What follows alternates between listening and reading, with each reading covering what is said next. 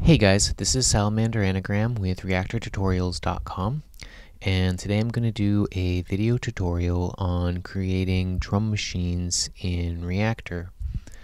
Obviously there's a ton of different features that you could add to a drum machine, so I'm going to start with something really simple today, using as few modules as possible, and next week we'll spruce it up a little bit.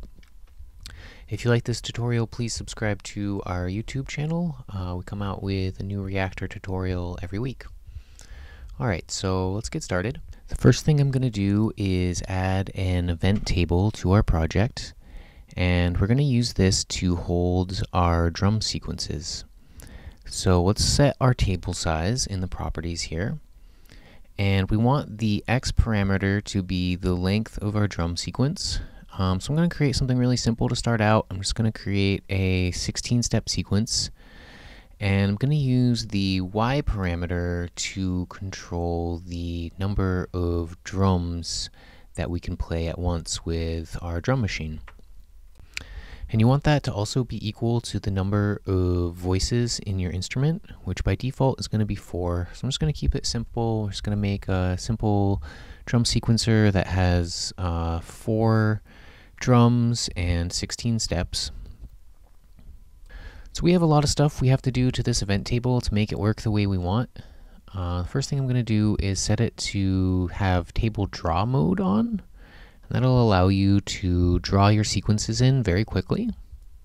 But it also does this kind of annoying thing where if you draw past the end of the event table, the events that you draw wrap around to the beginning, and you can turn this off by changing the clip wrap parameter to clip instead of wrap. It'll be wrap by default. Alright, so currently this is displaying the events for one of our drums, and we can make it display all of our drums at once by going to the View tab in the Properties and selecting the multi-line view from the graph menu.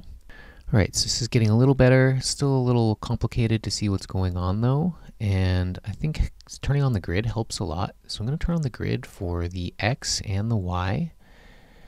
And I'm going to set up the X grid so that it emphasizes the every second and fourth and eighth line, kind of like the sequencer in Ableton or whatever. Alright, so if this is a bar long and the top row is a kick drum and the second row is a snare drum, you could program in a very simple, stupid loop like this. I'm going to turn off a bunch of parts of the view here that I don't like, such as the scroll bars and the label. And just briefly, I'd like to mention there's a better view to use here, the 2D color view, which kind of looks great. I mean, it looks like kind of like the Ableton sequencer in a way, but unfortunately you can't draw new values in using this mode. I don't know why. I think it's probably a bug, honestly.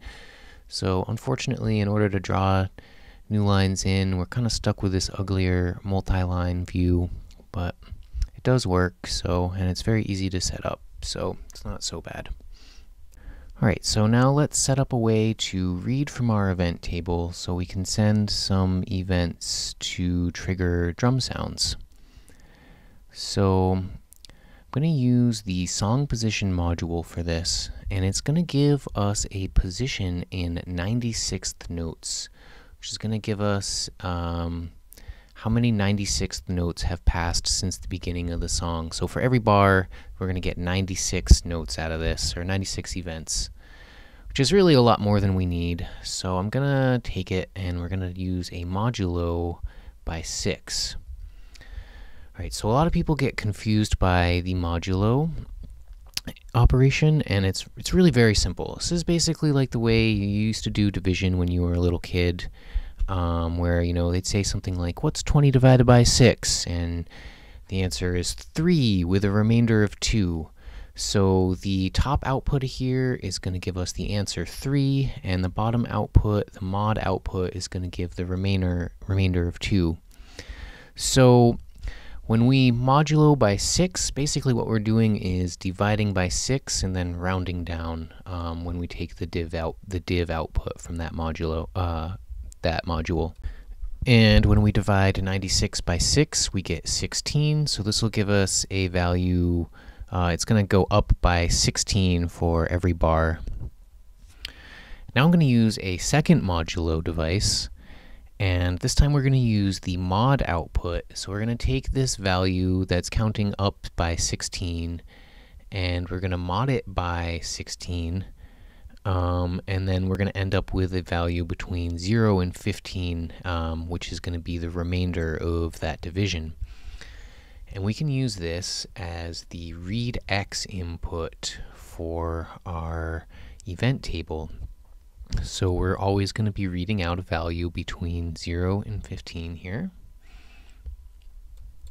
Alright, so in this next part we're going to be using voices to do something a little strange. We have our 4 rows of data, and we have an instrument with 4 voices.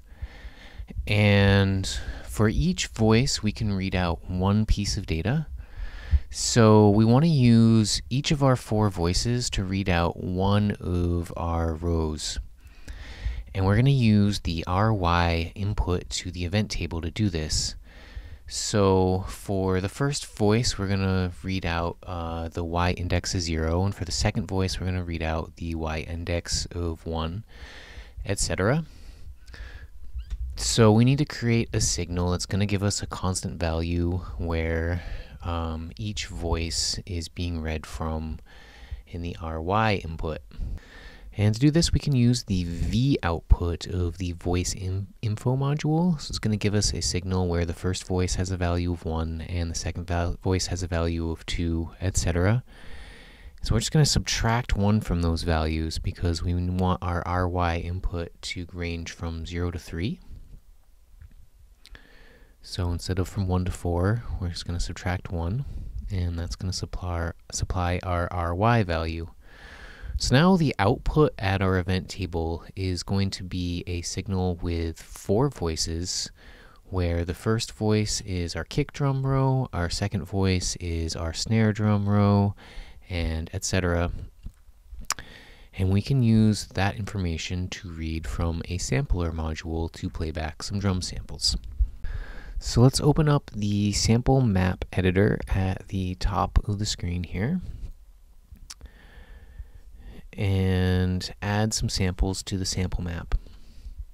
And just going to add a kick drum first and a snare drum, and then we can add a couple hats. And you'll notice that the root values are being loaded in, starting at 0 and going up by 1 for each new sample. And the root value is the number that our pitch has to be equal to trigger that given sample. So we're having roots from 0 to 3. And we can actually use this signal that we created to read out from our event table to also supply the pitch of our sampler. So this is going to say, you know, on the first voice, play back the kick drum sample, on the second voice, play back the snare, and on the third and fourth voices, play back the 2 hi-hat rows. So when we use these values from the event table to supply the trigger input for our sampler, the events for the kick drum are going to be on voice 1, where we're saying that we're going to be playing, we've already told the sampler we're going to be playing back the kick drum sample. So this is a very easy way to play back our samples. And we can just set the amplitude of all the samples to 1, and they'll stop playing as soon as they're done playing because we haven't set them to loop. And we can run that directly into the output. And there's one small error that's going to happen when we hit play here, but I've left it in for a reason, so let's just check it out.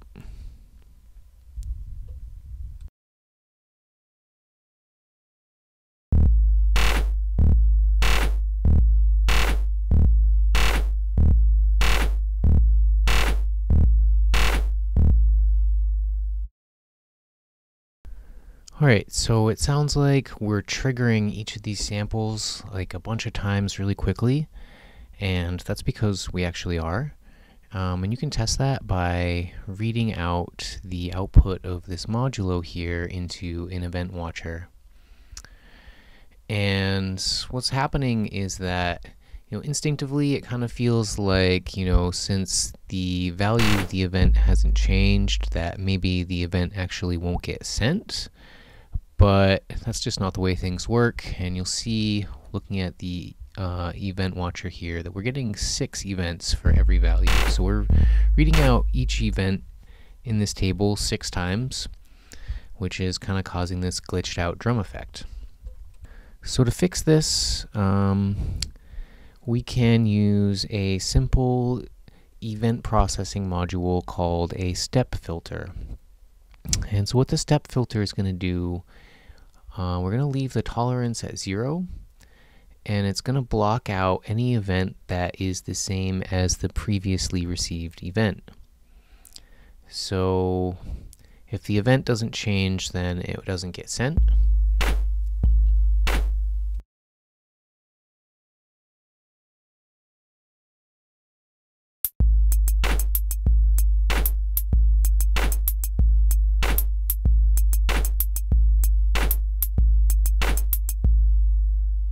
Alright, so you can see now that the event table is only giving us 1 value for each new number instead of 6. So we can delete that. And next week I'll show how we can expand this in a lot of different ways. Event tables don't save snapshots, for example, so I'll show you a way that we can kind of get around that restriction, and how we can change the length of our sequences, and so on and so forth. Alright, I hope you guys enjoyed this tutorial. If you did, please check out our website, reaktortutorials.com, and I'll be back with an extension to this one next week.